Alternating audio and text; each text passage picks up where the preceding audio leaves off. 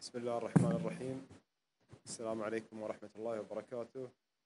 في البداية أرحب بزميلي السيد أنتوني بلينكن وزير خارجية الولايات المتحدة الأمريكية الصديقة في مدينة الدوحة. نلتقي اليوم في ظل ظروف حرجة ومؤسفة مع استمرار التصعيد في الأراضي الفلسطينية المحتلة وغزة وإسرائيل، ونتابع جميعا هذه التطورات بحزن وقلق بالغين. خضت مع زميلي مباحثات صريحة وعميقة في هذا الشأن، حيث ناقشنا الأبعاد السياسية والإنسانية لهذه الأزمة، وخلال حديثنا أعدت التأكيد على موقف دولة قطر الثابت من إدانة كافة أشكال استهداف المدنيين، وهنا أشدد أن قتل المدنيين الأبرياء خاصة الأطفال والنساء وممارسة سياسة العقاب الجماعي أمر غير مقبول تحت أي ذريعة، ويجب أن تكون هذه الإدانات موجهة إلى كل طرف يتورط في ذلك. وفي هذا الصدد حرصنا منذ اليوم الأول من اندلاع المواجهات إلى السعي لخفض التصعيد والتهدئة وصولا إلى وقف القتال بشكل تام، وذلك لحقن الدماء وتجنيب المنطقة خطر الانزلاق في دائرة عنف أوسع تدفع ثمنها شعوبنا التي أنهكتها الحروب والصراعات. تتمثل أولويات تحركات دولة قطر الدبلوماسية في السعي للوقف الفوري لإطلاق النار وحماية المدنيين وإطلاق سراح الأسرى، والعمل للحد من اتساع رقعة العنف ودائرة النزاع في المنطقة، والتي سيكون لها عواقب وخيمة في حال تمددها. كما تبادلنا وجهات النظر حول سبل فتح ممرات إنسانية لضمان وصول الإغاثة والمساعدات للأشقاء الفلسطينيين العالقين تحت القصف، لا سيما في ظل تدهور الأوضاع بقطاع غزة. وفي هذا الصدد ننوه إلى الوضع المأساوي الذي نراه في غزة، بما في ذلك النقص في المواد الأساسية وانقطاع الكهرباء بسبب القصف الذي يشنع القطاع. وندرك جميعا أننا أمام واقع صعب ومرحلة تستوجب تضافر الجهود والمساعي، لذا نشدد على ضرورة تعزيز جهودنا مع الحلفاء والشركاء وخاصة الولايات المتحدة الأمريكية من أجل تهدئة الأوضاع وتجنيب المدنيين تبعات هذه المواجهات. نحن على يقين بأن السبيل الوحيد للتوصل لحل سلمي وفوري لهذه الأزمة هو إبقاء كافة قنوات الاتصال مفتوحة مع جميع الأطراف المعنية، وأن حل هذه الأزمة يتطلب تعاونا مستمرا ومكثفا، ونثمن الجهود الإقليمية والدولية والأممية التي من شأنها خفض التصعيد. تؤمن دولة قطر إيمانا راسخا بأهمية الوساطة والحوار، وتعتبر ذلك جزءا لا يتجزأ من سياستنا الخارجية، ولطالما سعت دولة قطر إلى إبقاء قنوات التواصل مفتوحة مع مختلف الأطراف في مختلف ساحات الصراع، وهو ما ساهم في ترسيخ مكانة قطر الدولية كشريك موثوق في صناعة السلام. وينبغي لنا أن نشدد هنا بأن التزام دولة قطر بدورها كشريك في صناعة السلام ووسيط في فض النزاعات لا يجب أن يتم استغلاله للإساءة لسمعة بلادي عبر كيل الاتهامات، والتي أثبتت التجارب السابقة زيفها وسوء نية المتاجرين بها. كما نشدد بأن غياب الحل العادل للقضية الفلسطينية سيكون دائما مرافقا لغياب السلام في هذه المنطقة، وعلى المجتمع الدولي أن يضغط باتجاه تحقيق حل عادل وشامل للقضية الفلسطينية في إطار المبادرة العربية، والتي تضمن إقامة دولة فلسطينية مستقلة على حدود عام 1967 وعاصمتها القدس الشرقية، وأن يحصل الأشقاء الفلسطينيين على حقوقهم بشكل نهائي. نتطلع للمواصلة للعمل مع شركائنا في الولايات المتحدة وجهودنا الرامية لخفض التصعيد في الأراضي الفلسطينية المحتلة وإسرائيل وتعزيز أمن واستقرار المنطقة. والسلام عليكم ورحمة الله.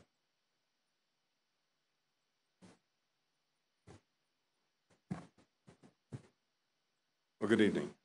Let me start by expressing my gratitude to the Emir and to the Prime Minister, my friend Mohammed, for, as always, very productive discussions. Qatar has been a very close partner to the United States on a broad range of issues that are crucial to both of our countries and to this region, from working together on evacuating Americans, Afghans, and others from Afghanistan, to cooperating very closely in responding to humanitarian emergencies like the devastating earthquakes in Turkey and in Syria. We're meeting today at what is a difficult but also consequential time for the region. In the wake of Hamas's appalling attack that killed more than 1,300 Israelis, at least 27 American citizens, and people from more than 30 countries. The United States and Qatar share the goal of preventing this conflict from spreading. We discussed in detail our efforts to prevent any actor, state or non-state, from creating a new front in this conflict. We're also working intensively together to secure the release of hostages, including American citizens being held by Hamas in Gaza. I'm grateful for the urgency that Qatar is bringing to this effort. I had an opportunity to meet yesterday with the families of some of those being held hostage by Hamas. Their anguish is profound.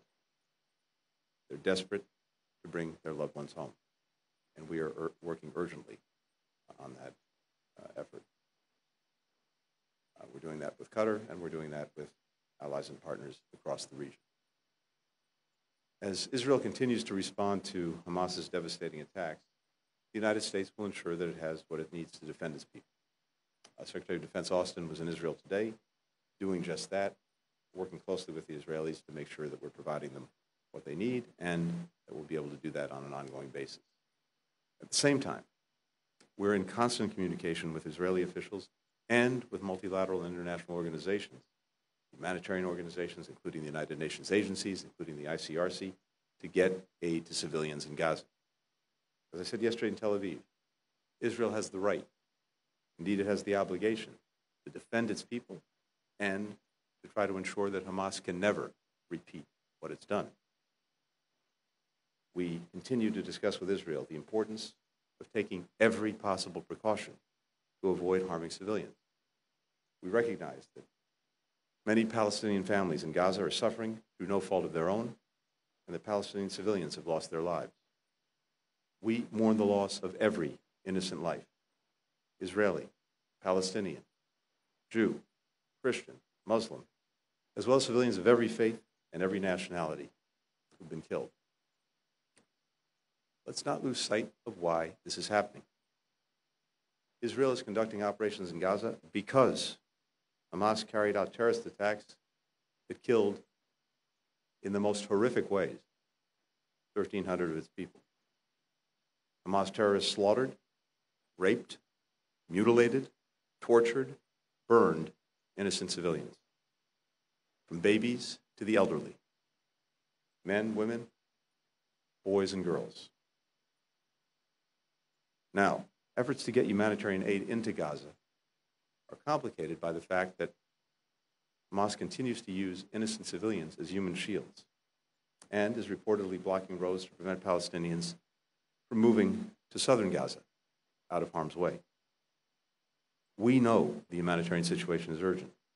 We're actively engaged with partners, including Qatar, to get aid to those who need it. Your Excellency, thank you again for today's very, very good discussions and for all the work that our countries have done together. Thank you. نفتح الآن المجال للأسئلة. السؤال الأول موجه من التلفزيون العربي. حسمتك للتلفزيون العربي. السؤال الأول موجه لمعالي رئيس مجلس الوزراء وزير الخارجية القطري. تتداول وسائل الإعلام كثيرة في واقع الأمر أنه تم الاتفاق على تجميد 6 مليارات دولار من أصول إيران هنا في قطر.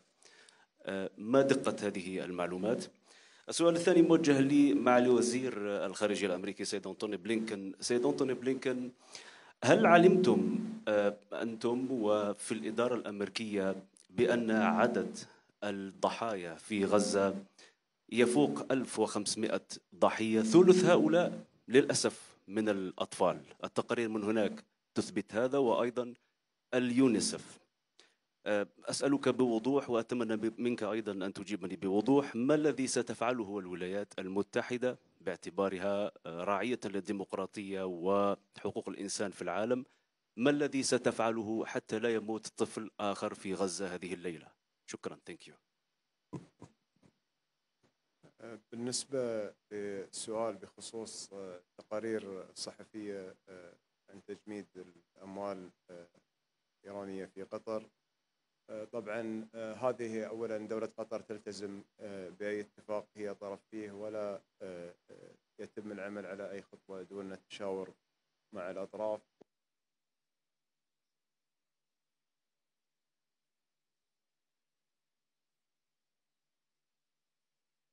Qatar will not be used unless all the conditions of the agreement are fulfilled, and we should focus on our priorities, and that is to reduce tension and create a situation of calm and put an end to the current war waged against our brothers in Gaza and reach solutions to avoid any more confrontations and crises.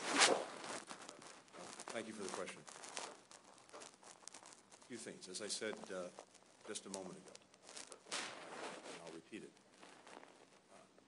Israel has both the right and even the obligation to defend its people, to do everything it can to ensure that Saturday never happens again. At the same time, the way Israel does this matters. The way any democracy has to deal with such a situation matters, and to that end, we've discussed with the Israelis, urged the Israelis to use every possible precaution to avoid harm to civilians. It's also important to remember the fundamental issue that makes this so complicated. As I said again a moment ago, Hamas uses civilians as human shields, puts them in places where they will be in danger, puts them in places where they're used in effect to try to protect Hamas officials or their equipment or infrastructure. Civilians, of course, should not be the target of military operations. They are not the target of Israeli operations. They are very deliberately the target of Hamas's action. I mentioned as well that we're very actively engaged with UN relief agencies, with the ICRC, with others, to address the acute humanitarian needs of people in Gaza, to protect them from harm, and make sure that they have the ability to get what they need. We need to ensure, for example, that there are safe areas in Gaza. For civilians, we're working through the details on that, and more to be said in the days ahead, but that's a priority for us. We're discussing this with the Israeli government. We're discussing it with others in the region. Second question from Al Jazeera. Good evening. Your Excellency, my name is Ahmed Al Jassim from Al Jazeera. My question pertains to the content of communication since the breakout of these hostilities. We know the state of Qatar was keen to make contact with some countries, Iran, the United States, Jordan, France, and other countries. What is the content of these communications and what are you basing them on? In the previous days, since the outbreak of this crisis, His Highness the Emir has initiated contact, and I have initiated contact with my counterparts. We have specific aims at this stage. We are trying to reduce the tension, and we hope that this war will come to a halt and the humanitarian corridors are secured so that humanitarian aid can reach the Gaza Strip, and also the civilian prisoners who are being taken from Israel. We are working on making sure that they will be released. The role of the state of Qatar focuses on finding solutions for this crisis and avoid the crisis spilling over to other fronts and countries. Our priorities focus on, first of all, stopping the war and making sure humanitarian aid is delivered and the prisoners are returned home. Third question from Reuters. Thank you. Sheikh Mohammed, given the condemnation from the world on Hamas attack, Is Qatar considering shutting down Hamas bureau? Are you prepared to ask the leadership to leave if your Western allies demand you to do so? And Mr. Secretary, have you asked Qatar to shut down the Hamas office? And if I may, Mr. Secretary, yesterday and just now, you said Israel has a right to defend itself, but you added that how it does that mattered. And you talked about a standard that democracies should strive for even when it's difficult to do so. Today, Israel ordered residents of Gaza City to leave and move south, something UN Palestinian envoy just called a crime against humanity. The translation wasn't great, so the gentleman before me might have asked something similar, but let me push you a little bit more on this. How does that order square with that standard you mentioned and also international law? Does the United States support this relocation? And since you had a conversation with Prime Minister Netanyahu, did you give your blessing for this move? Thank you.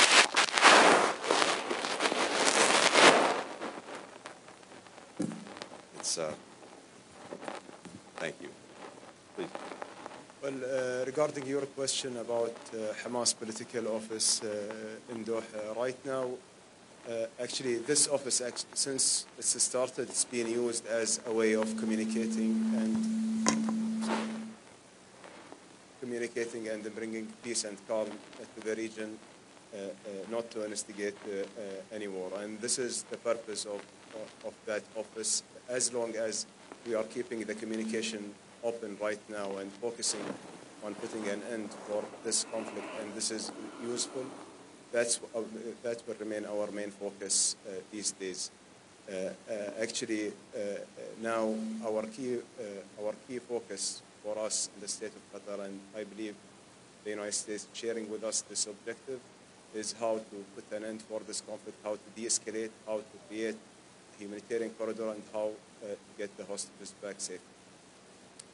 Amara, first, regarding the first part of your question, let me start by saying, I mentioned this before, but I want to repeat it. I really thank Qatar for the work that they're doing to try to help secure the release of hostages. This is something that we deeply appreciate. I know that other countries do as well, and it's something that we're actively pursuing. I've also been making it clear in all of my conversations throughout this trip that there can be no more business as usual with Hamas. Murdering babies, burning families to death, taking little children as hostages. These are unconscionable acts of brutality.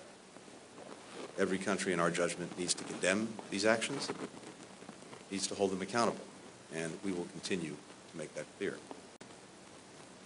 When it comes to providing for civilians in Gaza, both ensuring that they can be out of harm's way and that they can have access to the support that they need, the humanitarian assistance, the food, the medicine, the water.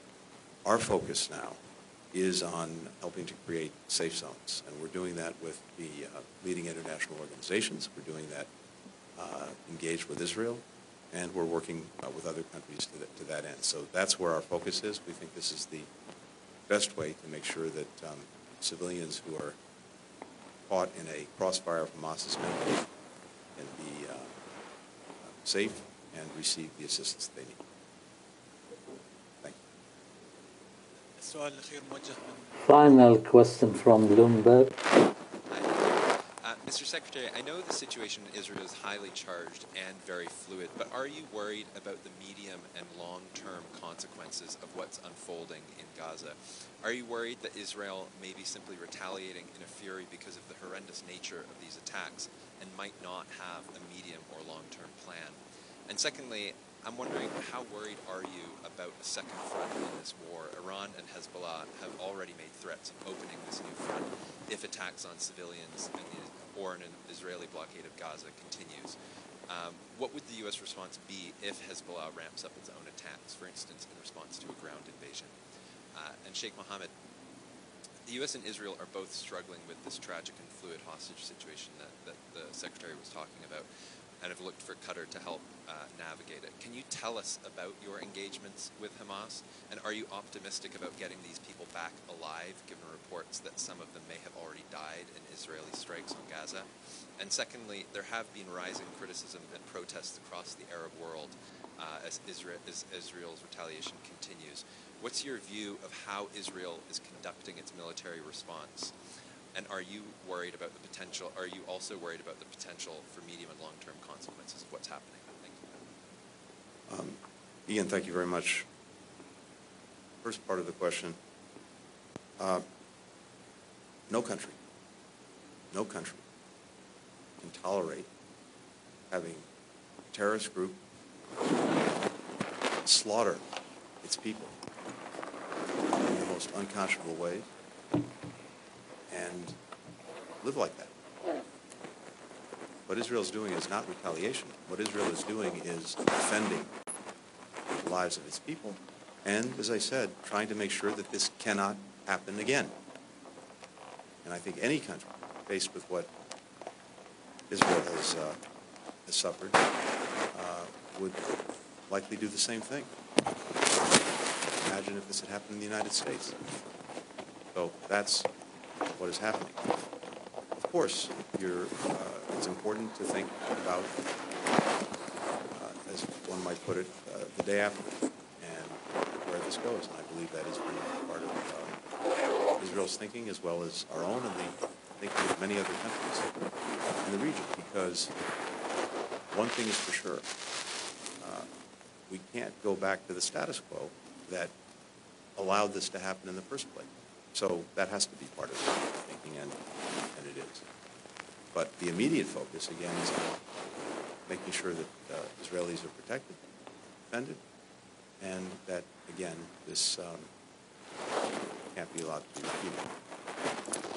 With regard to the second front, to put it, yes, this is something that we're very focused on. We have been from day one. We want to make sure that no other country or entity try to take advantage of the situation. The President's been very, very clear about that. He said very starkly that any state or non-state actor considering that should not. Don't do it. And he's backed that up in a number of ways, including, as I mentioned the other day and is known, deploying our largest aircraft carrier battle group to the Mediterranean. So that's clearly designed to help ensure that anyone contemplating getting engaged doesn't do it. But beyond that, a big part of my own conversations here throughout this trip, including today, following up the next couple of days, is working with other countries to make sure that they're using their own contacts, their own influence, their own relationship to make that case that no one else should be taking this moment to choose to create in some other place. I should mention as well that earlier today I had a very good conversation with President Abbas and the Palestinian Authority. And among other things, the Palestinian Authority is acting effectively to try to ensure that there is security and stability in the West Bank, something that is very much appreciated. They are working as they've done in the past with Israel to that effect. So in each of these areas, yes, this is a focus, and it's very important that this not expand other places. Regarding your question about the progress on the hostages, actually it's very early to judge with the intensity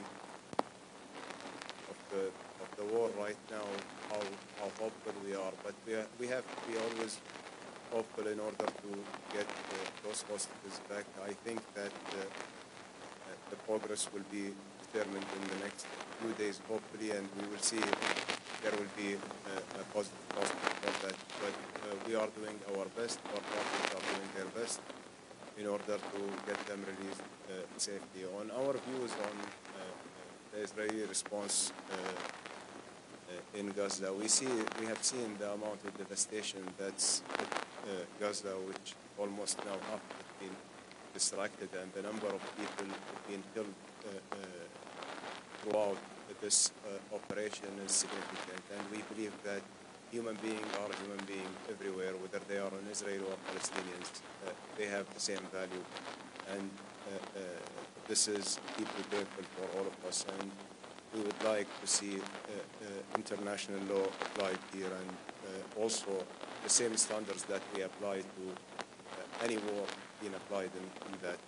We are trying our best in keeping the communication open in order to ensure that the humanitarian suffering doesn't continue, and moving ahead with the humanitarian passages for the aid to be provided to them. We cannot deprive the people in Gaza from electricity, water, and medicine, and like all the means of life. We believe that the situation is very dangerous. On the future prospect of this, the entire situation is very worrying for the entire region, and we believe in the absence of any political horizon and hope for the Palestinians, this issue will keep ongoing, unfortunately. So that's why we need to focus on how the day after will be dealt with and how we can create a political horizon and hope for the Palestinian people. Now we've come to the conclusion of this press conference. Thank you, Your Excellencies and ladies and gentlemen. Thank you.